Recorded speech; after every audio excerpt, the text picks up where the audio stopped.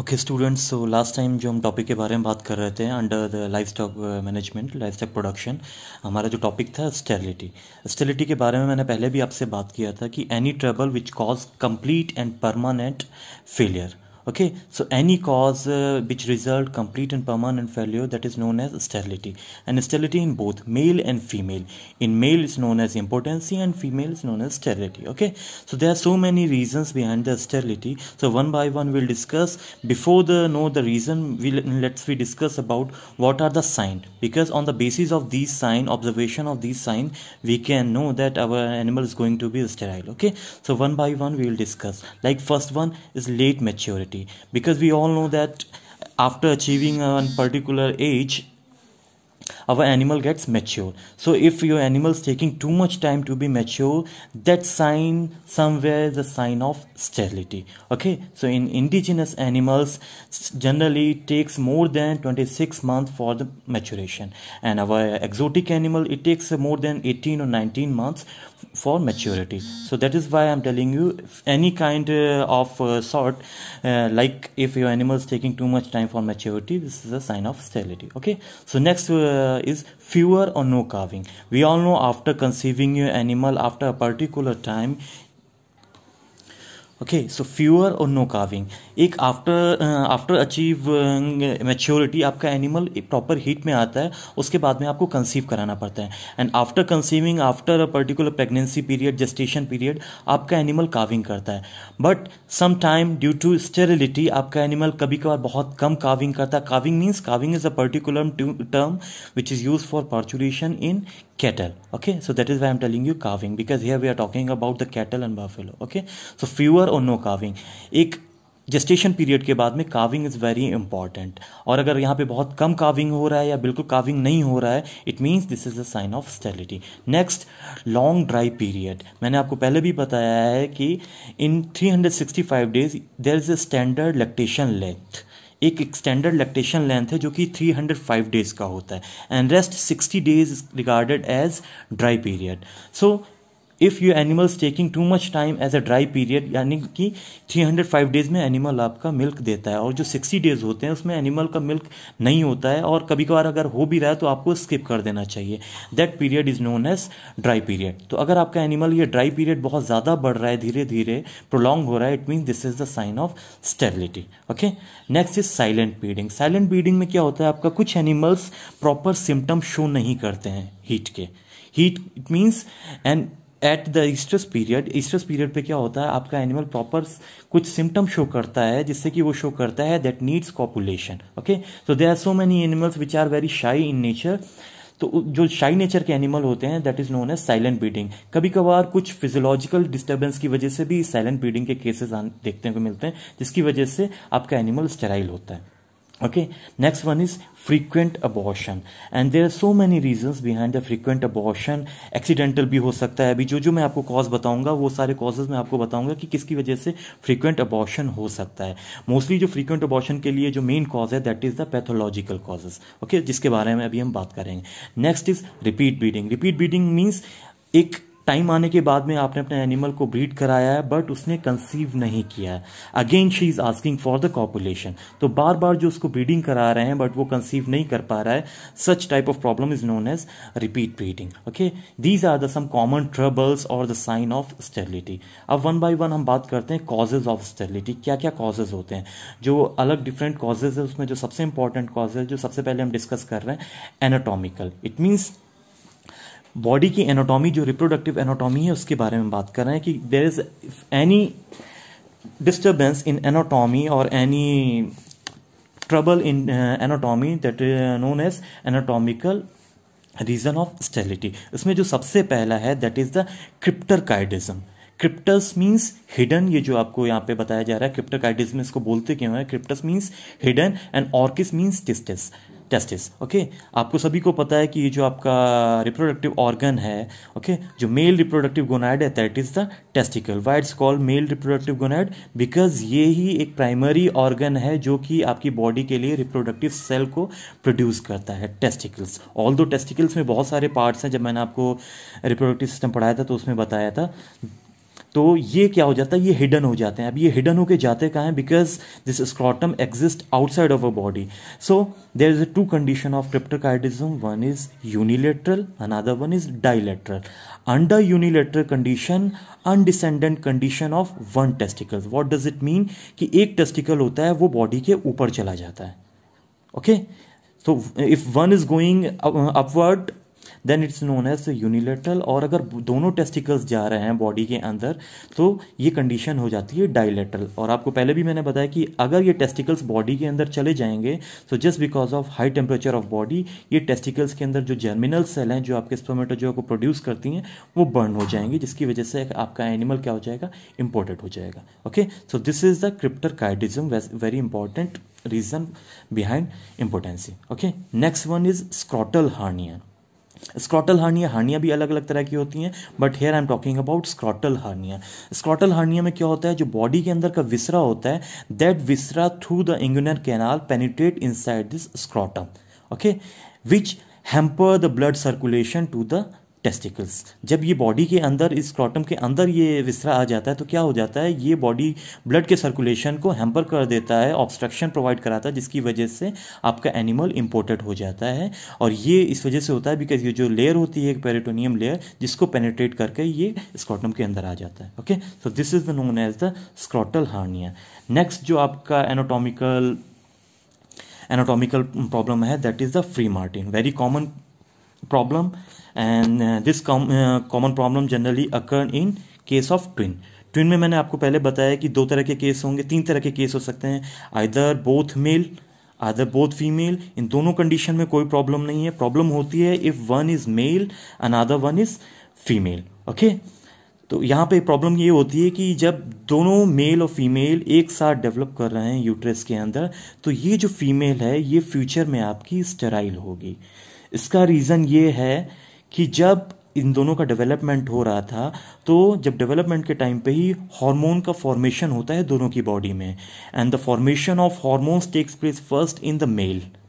ठीक है, तो पहले हार्मोन का फॉर्मेशन होता है मेल में। इसी टाइम पे कुछ मेल हार्मोन होते हैं जो धीरे धीरे फीमेल की बॉडी के अंदर एंटर कर जाते हैं, जिसकी वजह से हार्मोनल डिसबैलेंस हो जाता है फीमेल के अंदर, और फ्यूचर में ये जो फीमेल होगी ये आपकी स्टेराइल होगी। 95% चांसेस होते हैं इसके स्टेराइल होने के, और ये सिर्फ स्टेराइल ही नहीं होगी, even she will show the behaviour like mail also, ये मेल की तरह बिहेवियर शो करेगी। Okay, so this is the phenomena known as free Martin. Okay, so this is the another anatomical problem which causes sterility.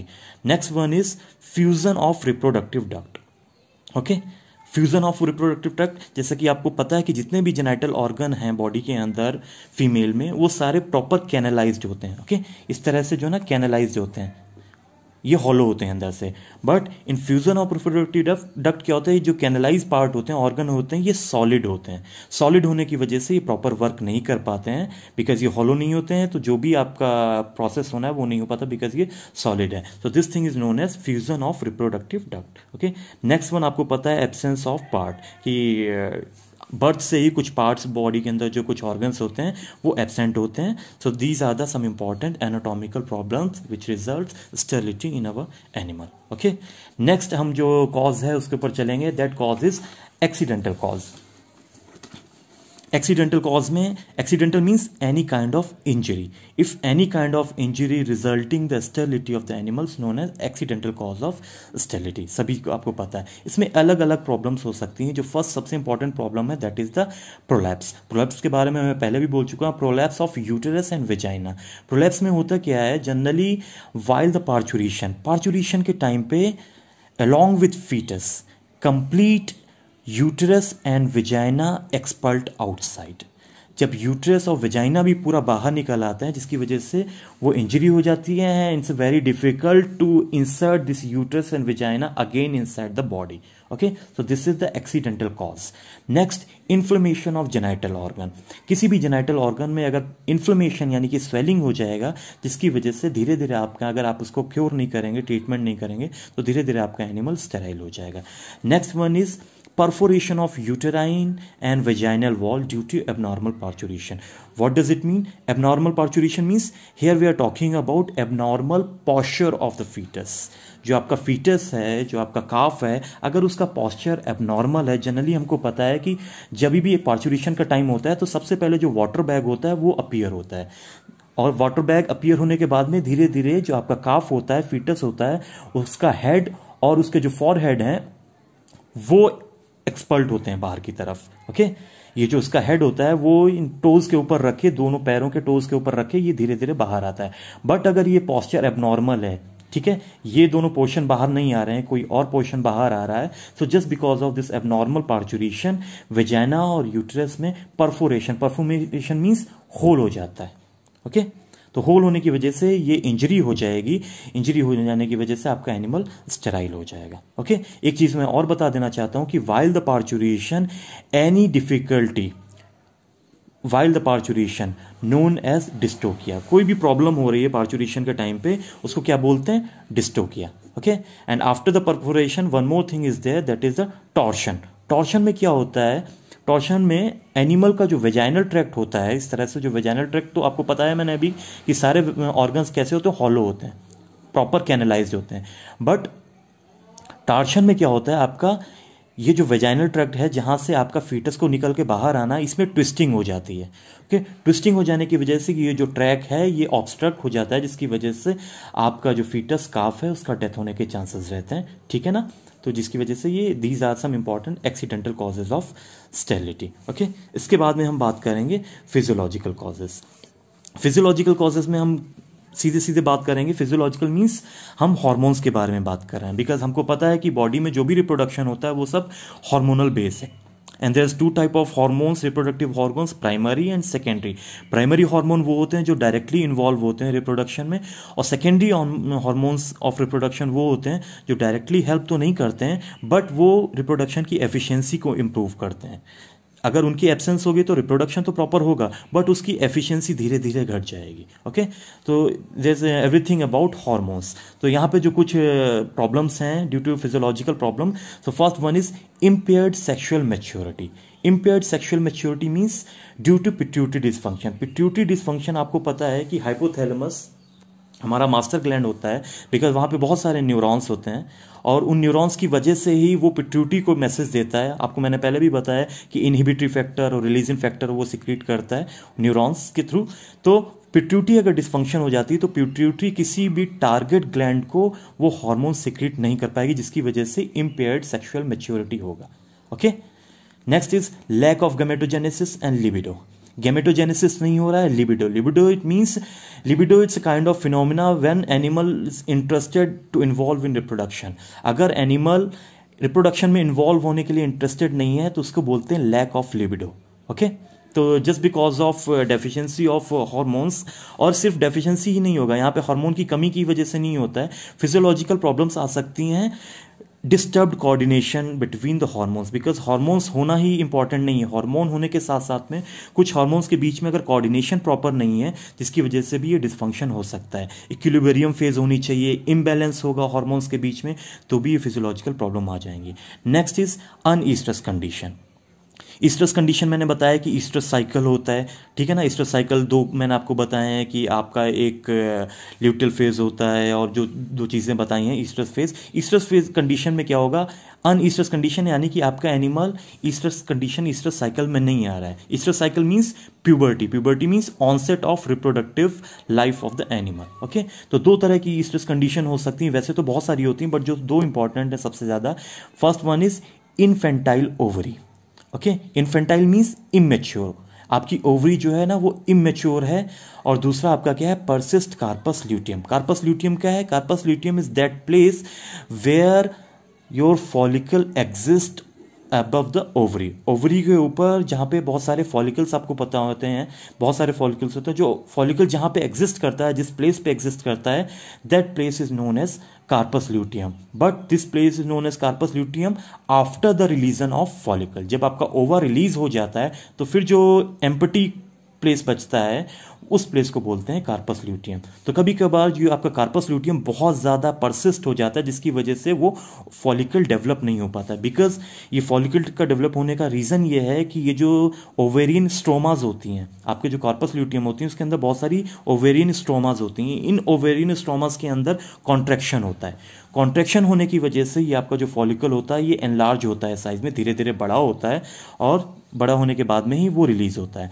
So there is two things, infantile ovary and persist corpus luteum. Next, silent stress. मैंने आपको पहले भी बताया कि animal symptom show नहीं कर रहा है हीट के, she is very shy in nature just because of that. Next one is cystic ovary और निम्फोमेनिया, यानी कि आपकी ओवरी के ऊपर बहुत सारे सिस्ट बन जाते हैं। सिस्ट एंड ब्लिस्टर आपको सुना होगा। तो सिस्ट बहुत ज़्यादा परसिस्ट होते हैं, वो हार्डी नेचर के होते हैं जो उसके ऊपर बन जाते हैं, जिसकी वजह से ये फॉलिकल आपका रिलीज नहीं हो पाता है। तो सिस्टिक ओवरी की वजह से निम्फोमेनिया होता है। निम्फोमेनिया मतलब आपने एनिमल को कंसीव कराया बट एनिमल उसको कंसीव नहीं कर पा रहा, again and again she is asking for the breeding. Okay, so this phenomena is known as nymphomania. ये जिसकी वजह से होता है उसको बोलते हैं सिस्टिक ओवरी। सिस्टिक ओवरी को करेक्ट करने के लिए या तो हम ट्रीटमेंट करते हैं या फिर मैनुअल करेक्शन करना पड़ता है। वेटनरियन हैंड को इंसर्ट करके आपका जो ओवरी होती है उसके ऊपर से जो सिस्ट होते हैं उनको धीरे धीरे पिक करके निकालता है। Okay, so these all are the physiological causes for sterility. Next जो बाकी कॉज है वो मैं आपको नेक्स्ट वीडियो में बताता हूँ।